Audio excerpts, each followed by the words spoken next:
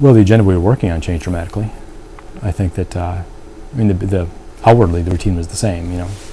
Staff meetings in the morning, leadership meetings with members in the afternoon, floor activity, all that stuff happened. The only problem, the difference was that the substance was completely different. Next thing you know, we're doing the Patriot Act, before it was called the Patriot Act, to change some of the rules to allow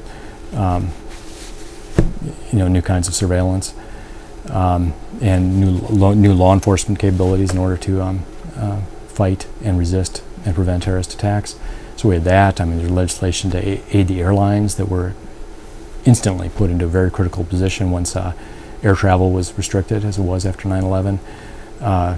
Gigantic appropriation bills with very few restrictions, where money was just given to the executive branch to aid the relief effort in New York, as well as to fund what today we would call homeland security measures, as well as military measures that might be taken against the terrorists and their friends.